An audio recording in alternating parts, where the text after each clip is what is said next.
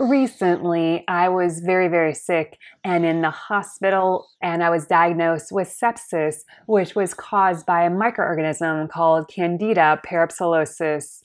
Now, this microorganism caused an infection in my brain. Many people, since that video has been released, have had a question. How did I get a fungal infection in my brain? And also, what is Candida Parapsilosis? So let me answer those questions for you. First, what is Candida Parapsilosis? Perhaps you have heard of Candida in the news, maybe in health magazines, but primarily the Candida they usually talk about is Candida albicans. Candida albicans is much more common. It's commonly found on the human hands in the gastrointestinal tract. And now a lot of people are starting to be diagnosed with a medical condition called small intestinal fungal overgrowth. This is caused usually by Candida albicans. I have a different species. It's called Candida Parapsilosis. Candida Parapsilosis is primarily a healthcare acquired infection. However, it is found in other places, such as in the soil and also in some domestic animals. Primarily, the biggest source of infection is from healthcare workers' hands. Candida Parapsilosis can attach to your hands, and if you don't have good hand hygiene, the person can pass it from person to person. This can cause a lot of serious illness, especially in people who have catheters such as urinary catheters, PICC lines, Hickmans, any sort of indwelling device. However, if you're not in the healthcare setting, it is not very likely you'll get a Candida Parapsilosis infection. Your skin does a very good job of keeping the microorganism out of your bloodstream. However, if you do have an indwelling catheter device, such as perhaps a central venous line or perhaps a urinary catheter, these can be sources of infection if you have a home health nurse come and visit you and they don't practice very good hygiene. With that all said, you might say, well, how did you get an infection and an infection in your brain?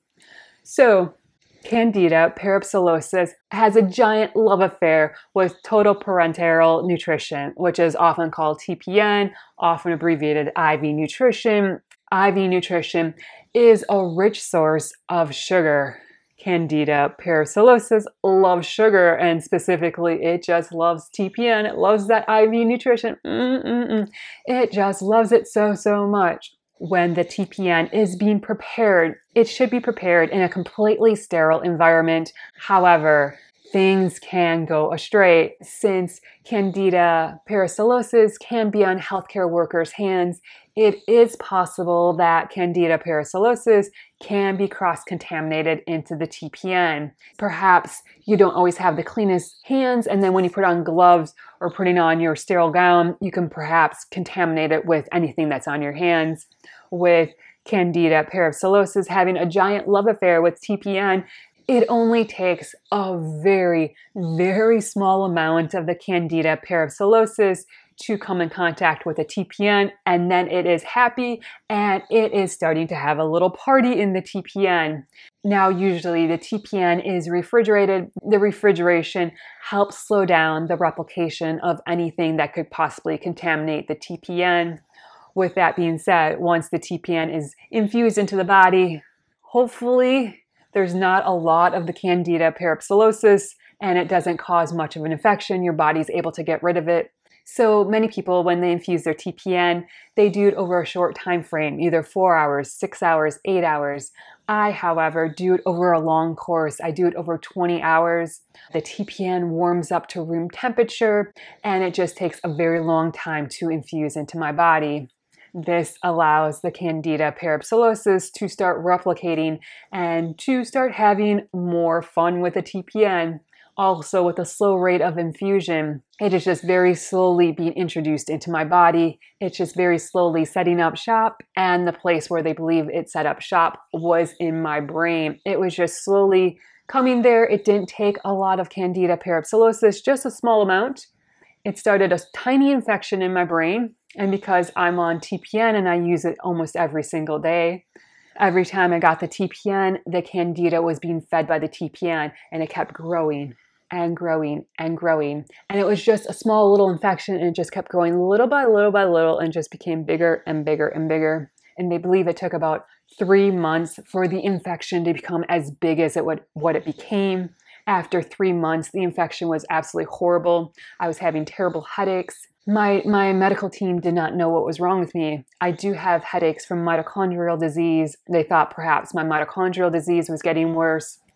They thought the increase in fatigue and the dizziness I was having, perhaps it was just a worsening of my mitochondrial disease. So everybody kind of brushed it off, and there was no reason to be concerned because this infection was not causing an increase in my total white blood cell count. They just thought, well, we're not really sure why this is happening. We're sorry you're not feeling so well. Maybe you caught a virus. We're not really sure. But the infection was growing and growing and growing until finally it became so big, it started to leach out into my bloodstream, cause a bloodstream infection, which is called sepsis. So that was kind of a good thing that it did that, because once it was causing sepsis and it was in my blood, they were able to do blood cultures and find out it was Candida Parapsilosis. Once they found that out, they were able to get me on an antifungal and start to get me on the path to hopefully better health.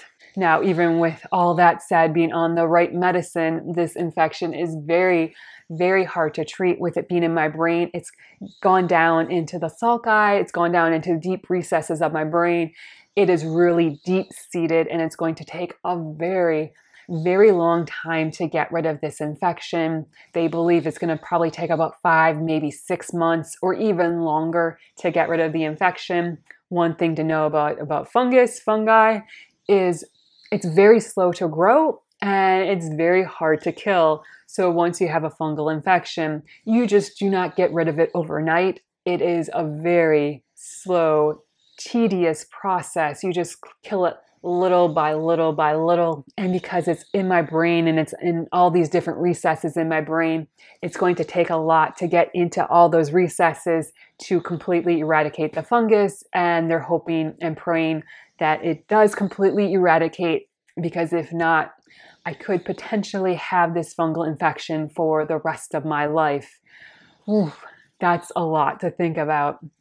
So that's just a little bit about Candida Parapsilosis, what it is, why I have this infection in my brain, the potential cause of it, which they believe it's my TPN, and the very long course to getting on the path to full, complete treatment and resolution of this infection. So thank you so much for joining me. Please remember to like and subscribe down below. Please also remember to comment and share. It really helps my YouTube channel. I hope you have a great day and a wonderful week. Bye-bye.